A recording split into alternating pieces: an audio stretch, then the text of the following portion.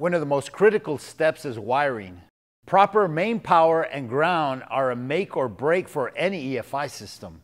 Despite being repeated countless times, it can't be overstated. Always run your power and ground directly to the battery, not a fuse panel, not a starter solenoid.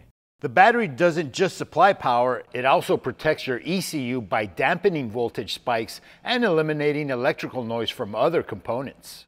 By going straight to the battery, you give your Sniper 2 the most stable, cleanest power possible.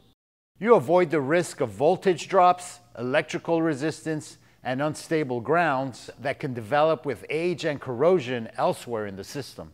Get this step wrong and you risk overheating, damaging relays, or burning out fuel pumps down the road. When routing wires, make sure to keep away from heat sources, sharp edges, and moving parts.